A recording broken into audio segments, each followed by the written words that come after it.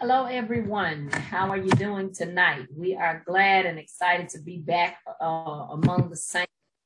Glad to have everybody here tonight. We're doing something different tonight.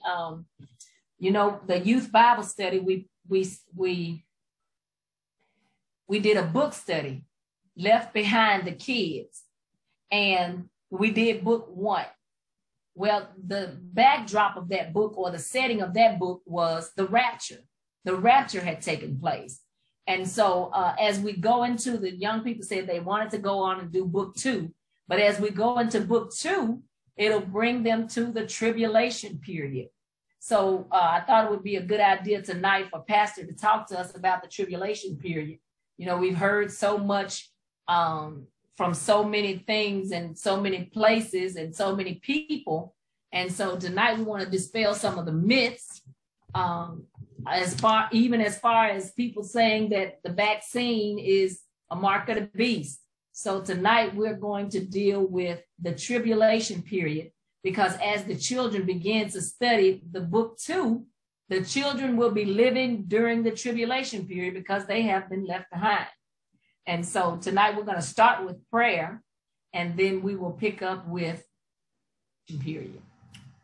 All right, let's have a few minutes of prayer first. And again, we thank you and we praise you for all things. Yes. We thank you for today and how you allowed us to live. God, I'm grateful for my health, my strength. Yes. I'm grateful, Lord, for my family. Yes, Lord. The church family, all ones. It is you, nobody but you, that has protected us, yes, provided for us, made a way for us. Yes, we thank you, God, those that went to school and went to work. Yes, they have gone and they have returned home. And we thank you for keeping them, Lord. Thank you, Jesus. We thank you, God, for all that you've done. Yes, Lord, I pray that this teaching will be a blessing to our young people as well as others, oh God, who will be joining us tonight. Lord, help our young people. Help them, Lord. Help them to open their eyes to see what is going on. In the name of Jesus. And that they need a Savior. They need you, God. Yes. In the name of Jesus. In the name of Jesus. Lord, that this is not just something that we're just doing, that it's not something that's just old-fashioned and outdated. Yes, God. But Lord, we realize that we're trying to convey this to our children, that your word is so important. Yes, God. And it is a word for today. God, I pray that you will save. That you will save and deliver young people everywhere, young men, young women, oh God. Lord, particularly in our community, the Black community, so much is going on. Our young men need to be saved. Our young ladies need to call on your name. Yes, touch their minds and touch their hearts. And then we pray, God, for the safety of our children that are in school. And now we have this Delta variant. Lord, let a blessing of your healing, your protection, be upon all of our children. Yes, Lord. In the name of teachers and administrators, those who work with them, keep them, Lord, in these schools. And then we pray, Lord, for the healing of others, both children and adults that have been stricken with this virus. Touch them, God. Lord. Yes, God. Let them recover, oh God. We pray, God, that you will heal the land and take this virus from among us, God, according to your will. God, we're looking to you. Our hope is in you. Our faith look up to thee. Yes, God. There's none like you. You are an all-powerful God. Yes, Lord. And Lord, we thank you for your blessings. We thank you for your goodness. We thank you for your mercies. Oh God, we praise your name for all that you've done. Yes, God. You're so good. Lord, bless your people. These that are gathering now for this prayer, for this Bible study. Let every person under the sound of my voice, let them be blessed, God. You know the needs of the people. You know our prayers. You know our situations, what we're facing, what we're going through. Lord, we look to you, God, because you are the answer. You are the way. And God, again, we thank you for what you've done. And Lord, before we conclude this prayer, hearts go out to those individuals that are in Louisiana now, southern Mississippi, that, Lord, the people there don't have basic needs now because of the storm. Yes, God, I pray that you will lighten the burden, that you will bless these individuals. Lord, let the help reach them soon and very soon, God. Lord, they're speaking about how these people are going to be without power for a while, and the heat is overbearing in the daytime. So, Lord, we pray that you will let them restore the power, that you Let the blessings flow there. Help these individuals, oh God. Protect them, Lord, in the name of Jesus. We love you, God. We just praise you. We give you the glory. We give you the honor. In amen and amen. All right. We do thank God for being here on this evening. And you just want me to start, or how you want to do? I'm ready for you. You ready for me? Okay. All right. In case somebody came on late, we want to say that as we go into our new book, where the children have been left behind, they will have to go through the tribulation period. So we are going to have Pastor come and talk to us about the tribulation period so that we could understand some of the things that the children will have to go through during the tribulation period. So we want our children to sit tight. We want them to ask questions. Pastor is trying to, he's trying to water it down a little bit in the sense that, or he's trying to bring it down so that the children can understand it. And so if he hasn't brought it down enough, I'll try to help him bring it down a little more. And then we want you to ask questions. Yes, please ask questions. This subject, it can be very technical. I'm going to try to present it in a way where everybody understands. But we want you to ask questions. We want you to give your comments. And that's for both children and adults. We want to hear from you. But the tribulation period, what is this period? Well, first of all, let's talk about the time length. It is a period of 7 years. 7 years. It would be divided into two parts. The first 3.5 is known as the lesser tribulation. Second half is called greater tribulation. Now, what's the difference between the two? I think you see in the word lesser and greater. The worst part of the things that will be happening on this earth will occur in the last 3.5. Now, that's not to say you're going to have some bad things to occur in the first half, but it becomes worse in the second half. And one of the reasons is because the Antichrist is going to have more power. Plus, this will be the time where Satan himself, along his fallen angels and demons, will be cast into the earth. That is, they will be bound on this earth. Let me just go and say something about that now. We're going to talk about it later. But let me just say this. Many people wrongly think that Satan is in hell. He is not in hell. No doubt, has never been there. Okay, so he's not in hell. He's not sitting down there with sitting on the black throne with a pitchfork torturing the people. Mm-hmm. Because when he does go there one day, he's going to be tortured just like anybody else. As a matter of fact, Jesus said that hell was prepared for the devil and his angels. Yes. Satan and the name devil, the term devil, that's referring to the same person. So he's not there. So where is he? He primarily probably is roaming in the heavens. What I mean by the heavens, the Bible talks about 3 heavens, and I don't have time to get into all of that, and I don't want to get everybody confused. But one of those heavens is your starry space, outer space. So he primarily roams there. But guess what? He can go to the 3rd heaven at this time. That's what God is. That's where his throne is. He goes there and he talks with him. We know that from several scriptures that are in the Bible. And then he has the ability to come to the earth as he please and leave as he please. But in the middle of the tribulation period, that is going from the lesser tribulation to the greater tribulation, he's going to be cast to the earth and no longer will be allowed to roam in outer space, which is primarily your 2nd heaven. And he will no longer have access to go to the 3rd heaven to converse with God. We'll come back to that. Hopefully we'll have enough time. But let me read a scripture, maybe 2 scriptures real quick. These are the words of Jesus to describe. He describes how bad this place, how bad this period of 7 years will be. Let's give you 2 scriptures. Matthew 20:21, also Mark 13. Let me read these. The first scripture is Matthew 24 and 21.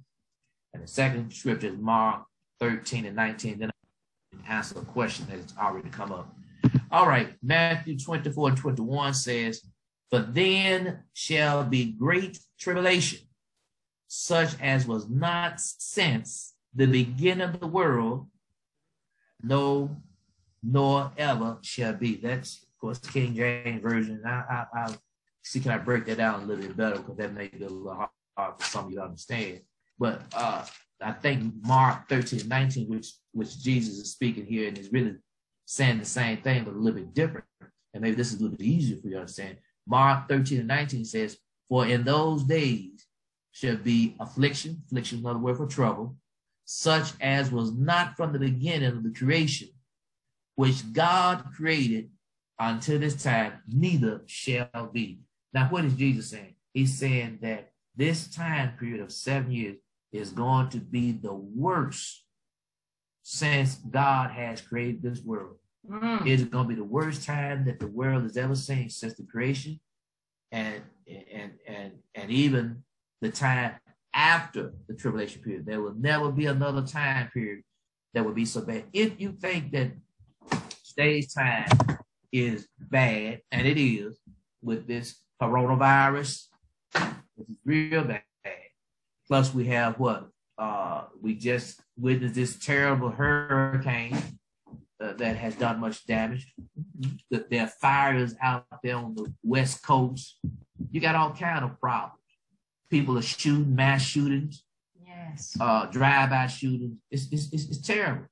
But Jesus said that what we're going through now is not nearly going to be as bad as the tribulation period. It's going to be much worse than what we're witnessing today. Okay, so let's go to that question you showed me. If you can pull that back up, look at that question right quick. She's looking for the question real quick here. All right, here's the question. Is this the period or time when Jesus returned, and does his judgment of our works done here on the earth? I guess it's saying happened at that time. Okay, let me say this. When you talk about Jesus returning, the kids have the Left Behind series, kids series. We just did the book on the rapture. In the rapture, what is the rapture? It is a snatching away. In other words, what's going to happen on the day of the rapture and the day of the resurrection? Jesus is going to come from heaven, but he's going to stop in midair. He's not going to set his feet on this earth. He's going to stop in midair. All of the saints, dead and alive, those that have died, Paul tells us that they're going to come forth out of the grave. By the time they come up out of the grave, those that remain alive, he said, we will be caught up together to meet him in air. And he would take the saints back to heaven. All right. And when we go back to heaven, looking at how the question was worded, that would be the judgment of the saints, judgment for our works, not sin. Our sins have been forgiven, but we will be judged for our works. Now, at that same time, while we're in heaven, being judged for our works, this will be the time that the Antichrist is going to arrive on the scene. The Antichrist could very well already be here. Now listen, the Antichrist is going to be a man. He's going to be a man, but he's going to, let me put it this way, he's going to be exceptional because Satan himself, along with one of his most powerful fallen angels, are going to work directly with him. And he's going to have some abilities that maybe the ordinary individual will not have. All right. And so he's going to be given some special abilities. But now he's not going to be revealed. And you can go and read this, especially you adults who are here tonight, but even the children. You can read 2 Thessalonians chapter 2. The word in there is in that chapter is not the best in King James Version, but let me just describe what it's saying. It's really saying that the Antichrist is not going to be revealed until the church is raptured, until the saints are taken out of this world. Then his identity is going to be revealed. So what does that tell us? He could very well already be in the world. It just won't be revealed until after the rapture. Correct. So if the rapture were to take place tomorrow, take place next year, next 5 years, that would probably mean that the Antichrist is already in the world, probably full grown, but will not reveal himself as so until the rapture take place. Now, he's probably going to be a man that's probably already got a lot of money and probably some prestige. But so far as being the one that we'll call Antichrist, he will not have revealed himself. He cannot reveal himself until we're gone as the saints. You got a question or comment? It would make sense because we say that the rapture is imminent. It can happen at any moment. Right. And so in order for him to be revealed during the tribulation period, he will have to already have been born and grown to maturity while the saints are still here. Right. So if the rapture, and we do believe the rapture will take place soon. Now here's the thing. We don't know when the rapture. We don't know. Okay. So we believe it can take place soon. So if that is the case, then he's probably already in the world. I'm trying to ask. I think I see a hand. Yeah. Sister Knight, is that you want to ask a question? Sister Betty Knight, you trying to ask a question? Yes, ma'am. Okay, yes, ma'am. Go ahead. Like those that already passed on, and I don't know, I'm talking about the one that didn't live a saved life. I don't know if they live a saved life or not. I'm just trying to say not the one that lived in Christ and they died. Those that didn't live in Christ and died, when the end of the world comes, and those that left behind, once Jesus come and receive his unto himself, even the dead will, those that died already, be able to come back and live on earth when we on earth. I'm trying to listen. Okay. Hello? Yes. I was listening. Trying to get understanding. I think I know where you're going with this. That if you're saying, what about those persons who have already and they were not saved? Is that where you're going? Yes, sir. Now, those persons who have died, who were not saved, they're gonna have to be resurrected too. But guess what? Their resurrection is called the second resurrection, and it will not happen until really about 1,000 years later. That's going a little deeper because you got to go past the tribulation period, past the millennium period. They will come out of the grave, and they will have to appear before God at the great white throne judgment. So, to answer your question, no, they will not be coming back to live on this earth, because when they come to the grave, they're going to be judged for their sins. And the Bible lets us know in the book of Revelation that they will be cast into the lake of fire, which is the final hell, the eternal hell. Once they go to the lake of fire, they will not be coming out again. That is throughout all eternity. Okay, but I don't know how to take my hand down though, but that's no problem. My question. Okay. No problem. I'll take it down. All right, other questions? Okay, let's look at a little bit more in terms of the tribulation period itself. Now, the tribulation, if you want a reference in the book of Revelation, it actually starts with Revelation chapter 6. I don't have time to read a lot of scripture. I want to read a few scriptures, but if you go to Revelation chapter 6, I want to read a couple of scriptures here. Revelation chapter 6, verse 1. I'm so sorry. I had intended to have a PowerPoint, had the scriptures printed for you, but I just ran out of time today. Revelation chapter 6, verse 1, John said these were, he said, I saw when the Lamb here is really speaking of Jesus, opened one of the seals. And I heard, as it were, the noise of thunder. One of the four beasts said, come and see. Now, John actually gonna see 7 seals. You know, like, you know what a seal is, like tape or something that you break. And every time a seal was broken, it revealed the judgment and the wrath of God that is come. Or let me put it this way, events at the beginning of the tribulation. The first seal is recorded in verse 2. He said, I saw and beheld a white horse, and he that sat on him had a bow. So John said, I saw a white horse. There was a man who was riding on this horse, and he had a bow, but he didn't have arrows. All right, so now we are in the lesser tribulation. Right, the lesser tribulation. At the very beginning. At the beginning of the lesser tribulation. All right, and see, what is this man that's riding the white horse? This man symbolizes the Antichrist himself. He has a bow, but he doesn't have any arrows when you look at that scripture. Now, that bow represents the fact, well, let me put it this way. He has a bow and no arrows. You got a bow, you need arrows to shoot. The reason it has no arrows is because the Antichrist is going to come at first as a man of peace.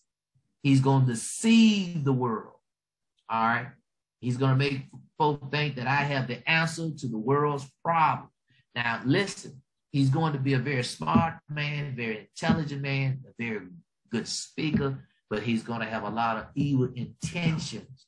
And what he's going to do, and I hope I'm not being too technical here, but what he's going to do, he's going to play upon the fears of people, because the world then is going to be very chaotic. Those of you, you children who have been doing this book with Sister Riley, that book dealt with the rapture, and she talked about what's going to happen on the day of the rapture. You know, you're going to have all kind of accidents. You're going to have all kind of traumatic scenes.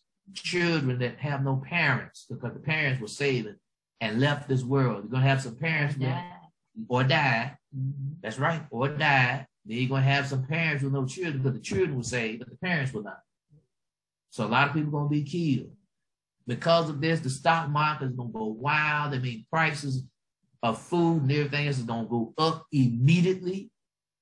You know, total chaos. You're going to have some people coming on CNN and Fox News trying to explain the disappearance of millions of folk plus graves that have no bodies. And some are probably going to say, well, some UFOs have come here and have taken these people away. They don't have other explanations. You're going to have some looting. Did y'all see on the news? I saw this today that down there in New Orleans or somewhere down in Louisiana, because of the hurricane, because everything is just chaotic down there, the folks are breaking in stores and they're stealing stuff. Looting, that happens a lot of times when you have natural disasters. Well, it's going to, that's going to be, you're going to see a lot of that if you hear for the tribulation. All right, so, and then Jesus said in Matthew chapter 24, let me go back and read something from Matthew chapter 24. Matthew chapter 24, verse 5 and 6. Let me tell you what happened before those verses. The disciples wanted to know, Lord, what will be the signs of the end of the world? And Jesus said in verse 6, let me just go right to verse 6. He said, and you shall hear of wars and rumors of wars. See that you be not troubled, for all these things must come to pass, but the end is not yet. So Jesus let us know there are going to be all kind of wars. All right. And so during this chaotic time after the rapture, yes, you probably going to have some wars that are going to break out. Let me just say there will be wars throughout the tribulation period. That's going to be another thing that's going to be real bad. There will be wars throughout the tribulation period. So it's going to start, no doubt, or many of these wars are probably going to start right after the rapture. So the Antichrist is going to show up, a man of peace, good speaker, well-versed, you know, people are going to like him, but he's got some things hidden because he wants to rule the world. In order for him to rule the world, guess what he's going to do? He starts some wars to defeat some people. So the first seal reveals him. The second seal, the second seal is really talking about war. I don't have time to read all the scripture. I want to read just some of them in verse 4. Well, verse 3, Revelation chapter 6, verse 3 talks about the second seal being open. And John is the one who wrote this. I heard the second beast say, come and see, and there went out another horse that was red. And if you look at the last part of the scripture, say, and that was given unto him a great sword. So the second seal has a rider on there riding, and this horse is red. That horse and that rider represents war. Okay. So it's letting them know that the Antichrist, when he comes forward, first as a man of peace, then he's going to start some wars because he wants to take over the world. Now, what happens when you have a war? Well, if you're going to have a war, and it's a major war, and can I say this real quick? There's a whole lot I want to say, and I got to speed this up. No, don't speed it up too fast. But let me say this. America has really been blessed. Yes, yes. Because none of you have never seen a war in this country. I mean, you know, with soldiers invading this country, and then our soldiers fighting to stop the invasion. You know, in other words, somebody bombing Greenville, bombing Lake Village, you know, people dying. We got to go in bomb shelters. We got to hide. And you then folk walking up and down the street from another nation shooting. We've never seen that before. But other nations have seen it. Afghanistan is torn up right now. Yeah. But we've never seen that. But in this particular time, you're going to have wars breaking out somewhere everywhere. And if you got a war breaker, here's the point I want to make coming up to the third seal. If you got a war breaking out or wars, then the farmers can't get to the fields, Sister Rad. So there's going to be a shortage of food. And a shortage of food causes what? A famine. All right. In verses 5 and 6, you have a black horse. In the last part of verse 6, verse 5. We're on the second seal. No. We're on the third seal now. Third seal is famine. Black horse. All right. So I'm going a little too fast for Riley today. I'm going too fast for you all. Third seal is a black horse, represents famine. And look at what the Bible says here. A measure of wheat for a penny, and 3 measures of barley for a penny. And see thou hurt not the oil and the wine. It's really talking about the fact that there is going to be a food shortage. What verses? That's verse 6 that I was reading. Revelation 6 and 6. What happens if you have a famine? You don't have enough food. People die. All right. That's the fourth seal. The fourth seal, yes, with the fourth beast. It's going to be a pale horse. That signifies death. That means a lot of people are going to be dying. And then there's a rider after him called hell. And that's chaos. Plus, I believe it alludes to certain people actually going to hell because they were not saved. That's the fifth seal? No, that's still the fourth seal. Fourth seal, you have the pale horse, which is death. And hell to follow, is what the scripture says. And hell to follow. And that's the fourth seal. All right. Now, the fifth seal is a little bit different. All right. And we have time. It's really going. But the fifth seal is a little bit different. Why? Because in the fifth seal, there's a scene in heaven. And John said that he saw these souls that were under the altar. Souls of those that were slain. Now, these people that he saw, their souls in heaven. These are people we call the Tribulation saints. Now, here's the thing.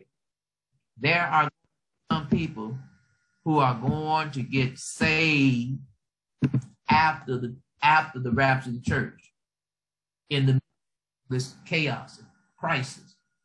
But let me tell y'all something, folks. Let me say something to my young people here. Today is the day that you need to give your heart to the Lord. It's relatively easy Yes, all that the Lord requires of you is for you to acknowledge your sin. First of all, I am a sinner. I've done wrong. Lord, I repent of my sins. I want to be saved. Repentance means a turnaround. It means that when I tell God to save me and I'm repenting of my sins, I'm going to do all I can not to go back into what the Lord has saved me from. And I say I'm going to do, but actually what's going to happen? You have to surrender to God. And when you surrender to God, his spirit lives in you to empower you to live right. The thing you have to do is simply surrender to God. Give your heart to the Lord. Give your heart and live the way God wants you to live. Now, if you are here after the rapture of the church and decide that you want to be saved, look at this. There'll be no church here. Pastor Riley, Sister Riley, we're going to be gone. We're going to be in heaven. So all the real preachers, those folks that are really saved, they are going to be in heaven. So you won't be able to run the Lily of the Valley and ask people to pray for you. There'll be nobody preaching there in Lily of the Valley, other churches. All right. I want to say, if you allow me to interject, in the book, there was one of the prominent preachers from the church who was left behind. Mm-hmm. And so he right away stepped in. And I mean, that's good, but that does not mean that's what's going to happen at your church, right, or in your vicinity. I mean, because first of all, the way I see it, I mean, that's one author's his view or his speculation. But the thing about it is, if a preacher is left behind, I can only imagine the turmoil that he's going to have to go through, coming to grips with the fact that I missed the rapture. I missed the rapture. And then not only that, but he has to deal with all of these things that are going on. So that doesn't say that somebody will be ready to take the reins as the rapture takes place. You just don't know. More than likely, that's not going to happen. There may be some exceptions to the rule, mm-hmm, because you're dealing with the whole world. So there may be a few exceptions, but any preacher that is here after the rapture simply means he was not saved. And it's sad to say, you have some preachers, you got some bad preachers, some folk who will not live right and will not preach the truth. All right. But the point I'm getting ready to make is this. Why were these people under the altar in heaven? They don't have their physical body yet. They're just spirit, man, which is the soul. They're crying to the Lord, and they're crying out to the Lord. Say, how long? I'm reading Revelation 6 and 10 now. Revelation 6 and 10. How long, O Lord, holy and true, dost thou not judge and avenge our blood on them that dwell on the earth? And of course, the Lord gives a response to them. And he tells them that in verse 11, that they should rest yet for a little season until their fellow servants also and their brethren that should be killed as they were should be fulfilled. The Lord said, now, they asked him, Lord, when are you going to revenge us? When are you going to take revenge on what has happened? You know what has happened to them? They've gotten their heads cut off. If you try to come to the Lord and to be saved in the tribulation period, it's going to be very difficult at that point, especially for someone who will live like here in America, where right now we do enjoy freedom of religion. Now, I know the world is kind of changing or turning against the church, but we still have it relatively easy right now. But remember, Jesus said that in the tribulation period, that it would be the worst time the world. And what this scripture is indicating, I'm going to give you another reference to show you that they will be beheaded. What the scripture is indicating is that the Antichrist and other forces are going to chase these people down, because what they're going to do, they're going to try to stop the influence of God. They're going to try to stop people. Why? Because the devil is going to be doing all he can to fight against God at this particular time to make things real hard and very bad. Listen, folks, you're living in a time of mercy right now. This is real time of mercy and grace. But when the tribulation period comes, God is going to remove some of his mercy. It will no longer be what we call the period of grace. Although there will be grace, it would not be like it is now. And so if you try to live saved in, the devil is going to make it as hard as possible. And the sad thing about it is most of these people, Sister Riley, are going to be killed. What scripture do I have to support this? Revelation 20:4. I know you right now study scripture. Revelation 20:4. And this is what John said there. He said, I saw thrones and they that sat upon them, and judgment was given unto them. Listen to this. And I saw the souls of them that were beheaded for the witness of Jesus and for the word of God. So that scripture ties into where I am now in Revelation 6, verses 10 and 11, where you find that these people were their soul, which means they'd already been killed. And the Lord said, yeah, y'all just rest a little while. Look what scripture said. Let me go back to verse 11. Rest yet for a little season until your fellow servants also and their brethren that should be killed as they were. So the Lord is saying some more people are going to be killed. Now, I'm not saying that every tribulation saint will be killed, but a majority will be. Many of them. And the ones who have not been killed, persecution is going to be much worse. Because we're going to get to the mark of the beast. Might not be able to get to it tonight. Might do it next week. But the mark of the beast, if you're saved in that period, you cannot take the mark of the beast. And that's in Revelation chapter 13. Let's go there now. Let's go there now. Now you got me going in chronological order now.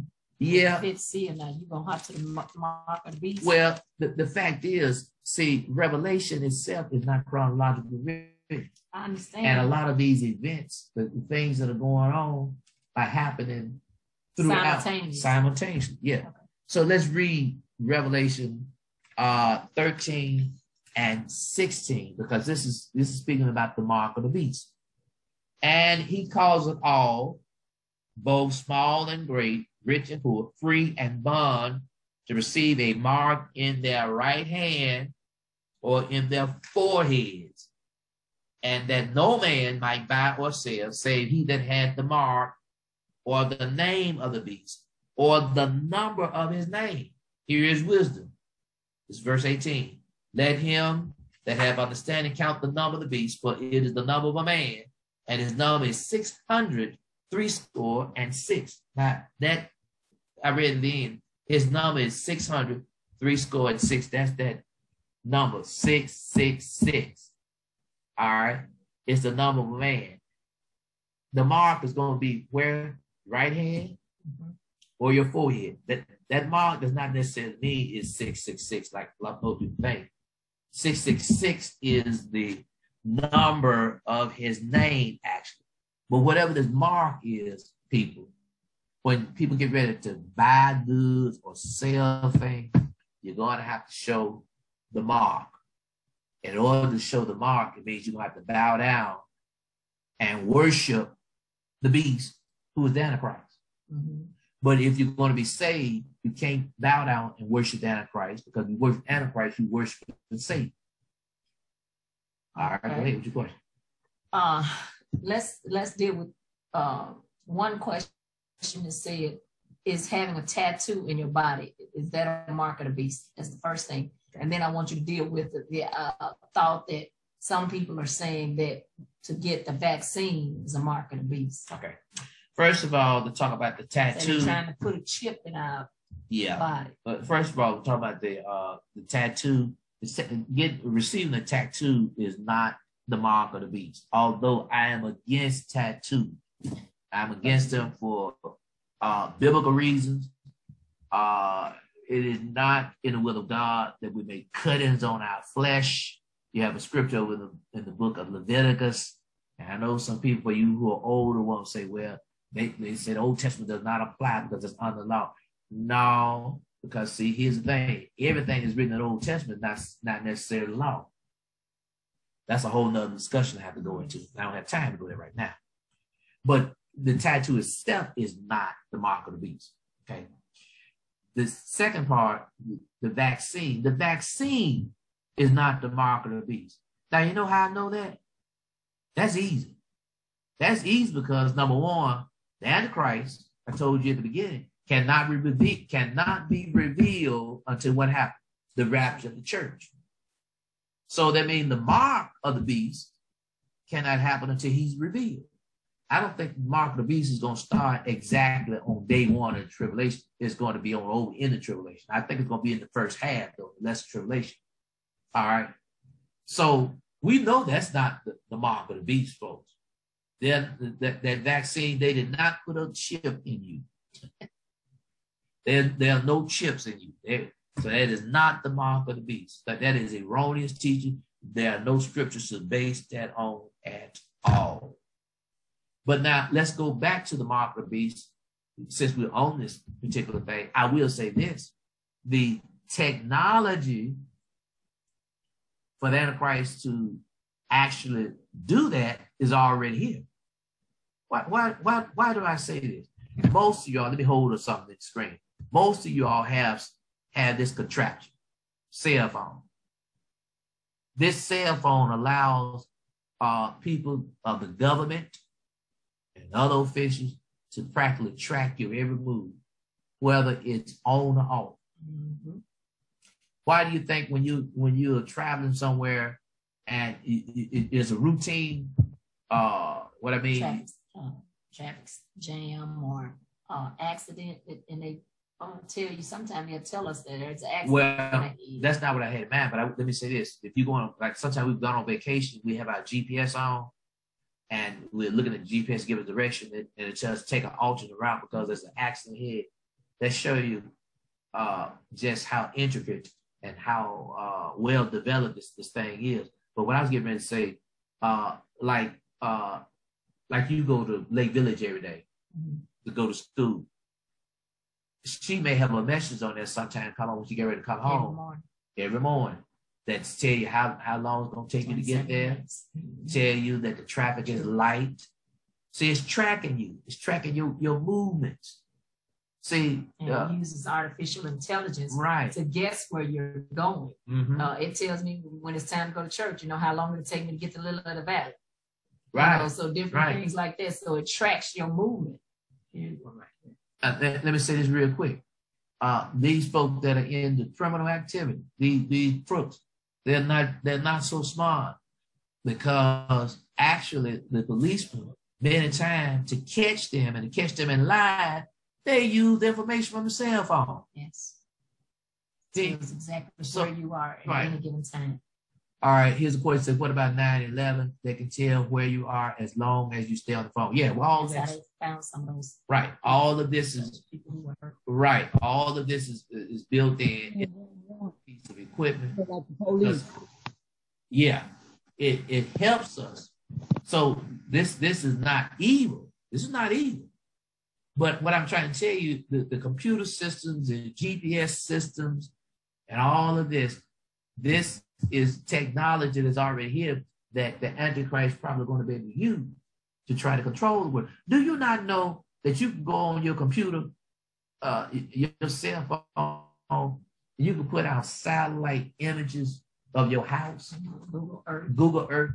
You can actually see live shots. I think one of those places you have to pay just a little fee if you want to see the live shots, but you go there and see live shots. And so if that kind of technology is here, Antichrist no doubt will use it. All right, but going back to the fifth seal, I was trying to explain to you about these people going to be killed. Listen, do not wait. Don't let the devil put in your mind, if I don't get saved today and the rapture take place, I'm just going to repent during that time. More than likely, you are not going to repent. Not saying you won't, but a lot of you won't. That's just the bottom line. And if you do, there are going to be some people going to repent. They're going to backslide. They're going to give up because it's going to be so hard. Because we can't go without food. We Americans, when we love our food. It's going to be terrible. The sixth seal is very interesting. It is very interesting, y'all. It begins in verse 12, Revelation 6 and 12. Let me read parts of it because I need to talk about this one. And I beheld when he had opened the sixth seal, and lo, there was a great earthquake, and the sun became black as sackcloth of hair, and the moon became as blood. So theologians say this earthquake gonna be the worst one we've ever seen. The ash is gonna go up into the sky. It's gonna cover the sun. It's gonna make it dark, so that the sun like is black, and at night the moon's gonna look like it's red.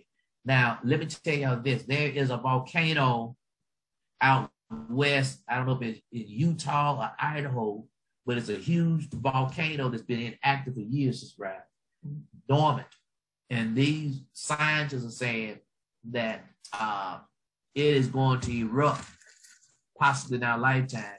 And so the eruption would be so bad until the western half of the United States is going to be engulfed in dark. It is a huge volcano, they say, that's actually underground. So there are volcanoes all over the world. Look at this, verse 13, and the stars of heaven fell unto the earth. Now, stars here is talking about meteorites. And then verse 14 says, and the heaven departed as a scroll when it rolled together, and every mountain and every island will move out of their place. So this earthquake and all this stuff going to shake up things. Things going to be moving out of their place. I would suppose you're going to have some tsunamis during this time. That's probably going to cause some problems on coastal area. That's verse 14 that I just read. But let's look at verse 15. This is where I'm really trying to go. And the kings of the earth, and the great men, and the rich men, and the chief captains, and the mighty men, and every bondman, every free man, hid themselves in the dens and in the rocks of the mountains. Now, did y'all kings, great men, rich men, chief captains, mighty men, every bondman, so that's really talking about servants and free men, hid themselves in the dens and the rocks of mountains. And if you go to the very next verse, and said to the mountains and rocks, fall on us and hide us from the face of him that sitteth on the throne and from the wrath of the Lamb. The Lamb is Jesus. People are going to be running to the mountains for shelter. Let me just say this. It is a known fact, people, that every industrialized nation in this world, which certainly includes the United States, that there are bomb shelters that have been carved out underneath mountains or inside of mountains. 9/11, we're on the anniversary, coming up to the anniversary of 9/11. Y'all remember George W. Bush was president, when those planes crashed, two of them hit the Twin Towers in New York City, one hit the Pentagon, another was on the way to hit the White House. When all that took place on 9/11, we didn't know what was going on in America. The officials thought we were under an attack by the enemy. George Bush, if y'all remember, and just watch it the next couple of weeks, they're going to be on the anniversary now, that they can show all kind of videos. George Bush was down there in Florida. They put him on a plane immediately to fly him to some naval base, an Air Force base, to get him secured. The vice president, the president's wife, and all of them, they took them into an underground bunker underneath the White House. There's a bunker down there. The Speaker of the House, President Pro Tem, and other high-ranking senators and military men, they put them in helicopters. And guess where they flew them? They flew them to the mountains of Virginia. Washington, D.C., as you know, it is in between the state of Maryland and the state of Virginia. So, you there in Washington, D.C., you're right there at the state line of Virginia. There are all kind of mountains, the Appalachian Mountains in that area. There are rooms carved inside these mountains that if we come under attack for a nuclear war, they can get the people to those bunkers for safety, to protect them so that they have a place to lead the country in terms of that. Not only for nuclear war, but other natural disasters. See, this COVID-19 was to get worse and really get bad, start killing millions of folks. They'd take these folks, I'm pretty sure they got some kind of air purifying system in there. Those rooms, or what they got inside there in Virginia, is large enough to house the entire Congress, y'all. How many folks in Congress? 535 people in Congress. and you got enough room to put them in. They got apartments, they got kitchens, they got food, water, all that's stored in there. That's not the only thing, because I had intended for you when we got a chance to pull up this company called Vivos, or Vivos, V-I-V-O-S. Since we didn't put it up, well, we almost, our time is just about out. Google this. You young people, y'all got computers, V-I-V-O-S. Google it. That's a company that has underground shelters in the state of Indiana, and I think the other one is in Oklahoma. You need about $50,000 you can pay for it. And the purpose is so that if there is a war or a natural disaster that people need to reach safety, in case of that happening, say you have to get there quickly and get secured because they're going to close the gate at a particular time for you to get there.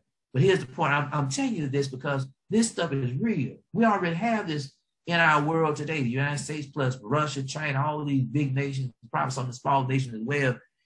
And when you read this scripture where the kings of the earth, the great men, all these people are going to run to where? To these mountains, the dens, to hide themselves. Here you have this prophecy, but I'm telling you about some stuff that's real to show you that they already got this stuff built, not necessarily for this prophecy, but the Lord revealed this to John to show him what's going to happen. So the technology and all this is here. Our time is just about out. And there's so much more to cover. So you're saying I won't be back next week, perhaps? Yes, our books will probably be back next week. Okay. So, but they're not going to be back. I think it said September 10th, I believe. Okay. Our books will be back September 10th, so and I'll be giving them out. So that they won't be next Tuesday. No. So if the Lord say the same, and if y'all not tired of me teaching, and I hope that I'm breaking it down enough for you to really see what is going on.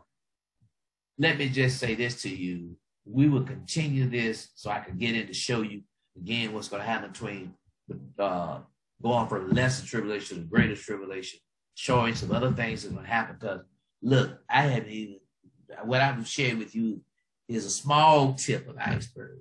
But what about when these meteors start hitting the earth? That's what's going to come up in our next discussion. What about when all the fish are going to start dying, marine life, more earthquakes, all right, sicknesses and diseases perhaps are going to be happening during this time. You got a lot more stuff that's going to be happening.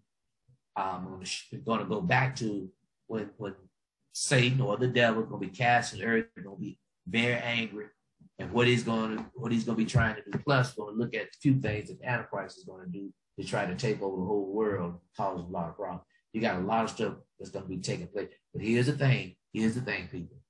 Today is your day of salvation. Today, you need to get it right with God. Because the rapture could take place this evening, tonight. And what's going to happen to you if the rapture takes place? This is serious business. And so we're not teaching this as something to just scare you. You know, there's some scary stuff that's happening, but I'm not scared of it because my life is in the hand of the Lord. And that is that I am saved, and I am sanctified, and I'm ready to go back with the Lord when it comes, the day of the rapture. I'm not worried about this. But if you're not saved, you ought to be worried. You ought to be in trouble. But you don't have to stay that way. The Lord will save you right now. And if I have persons that are here, you want to give your heart to the Lord, I'm going to pray a simple prayer of repentance.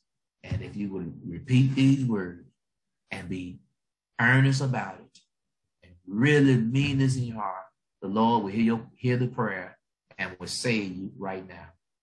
If you want to be saved, close your eyes, simply pray this prayer. Dear Lord, I thank you for letting me live today. I thank you for your word.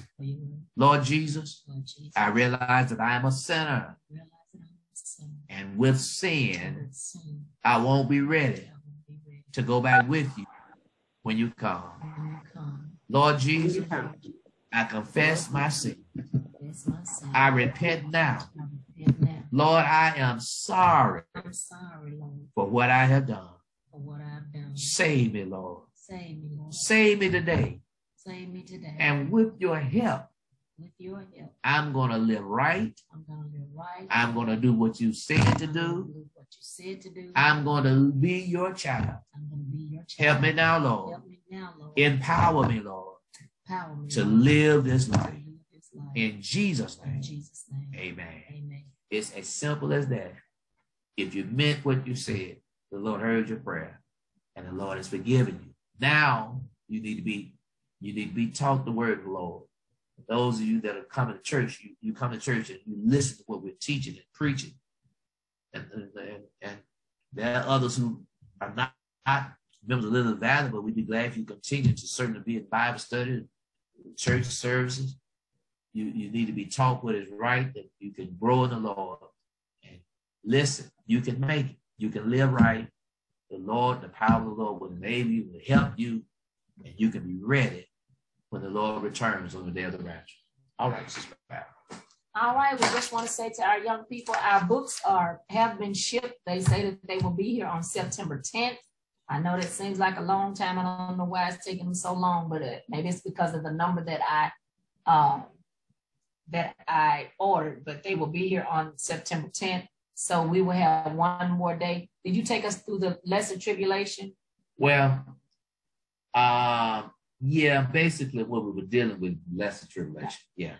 So we will be right back here. I hope you've been taking notes, because as we read, we may have some questions, or we'll be able to look back at our notes to see exactly what is going on. So we thank God for having a pastor who is knowledgeable, who is able to rightly divide the word of truth.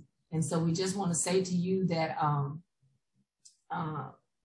we will see you again tomorrow night for prayer. Yes. And then Thursday night for prayer and Bible study, if the Lord will. We love you. We'll see you soon. God bless you.